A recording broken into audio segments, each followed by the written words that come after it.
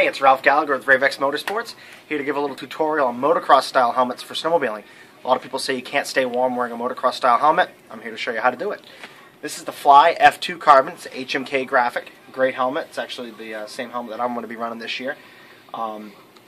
Basically, the key to keeping warm with a motocross helmet snowmobiling is a good head sock, the right pair of goggles, and a breath box, especially if it's cold out. Sometimes I don't run the breath box depending on the temperature, but everybody's a little bit different. Fly actually makes a breath box that fits directly in their helmet, in the F2 Carbon and in the Kinetic series, which is a little bit less money. This here is made out of neoprene, so it's windproof. It's got a little metal tab in it so you can kind of fold it and form it to your nose so that you get a good seal. That's the key. You want to have a good seal on your face here because you don't want any exposed skin. That's where the nice head sock comes in, and the breath box helps take up any extra area. The goggles that we like to use are 509. This here's the aviator goggle.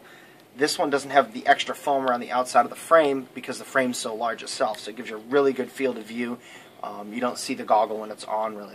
There's hardly any obstruction of your vision on the sides. Really good peripheral vision as well. So basically, I can kind of show you on this helmet how this is going to work. So you're going to make sure you tip the nose piece in like that, and you're going to pull the strap down over the back. You should get a great seal. I mean, this isn't on someone's head right now, so it's going to be a little bit hard to see. But if you kind of come in here with the camera, you can see there's not a lot of space in there. You see a little bit of skin there, and that's where your balaclava is going to cover up, and a little bit there. But you have real good seal on the bottom with the foam on the breath box. And this is also, the breath box helps block some of that cold air coming through the mouth port, which a lot of motocross helmets are designed to have a lot of air moving through them, so you can get a lot of oxygen while you're riding hard.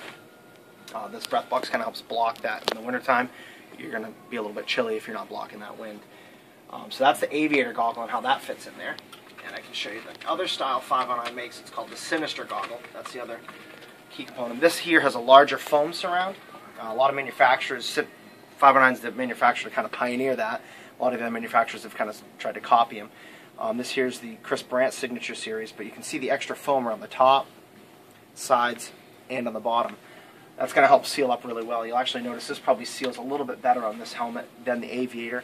That's why the balaclava comes in handy. The Igniter balaclava actually has a windstopper material all around the entire edge, so it helps with that as well. So we'll throw these on here.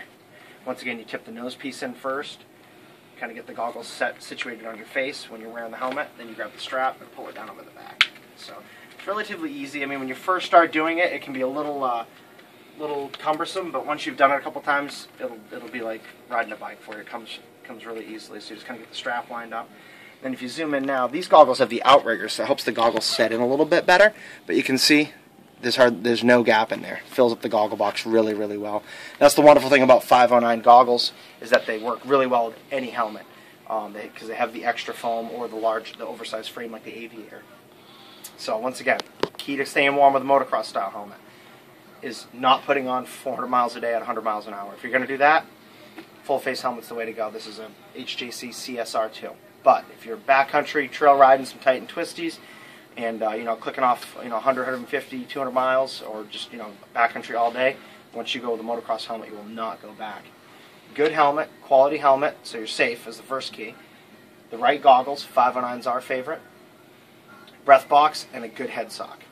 Once again, this is Ralph Gallagher with Rave X Motorsports, talking about motocross helmets for snowmobiling.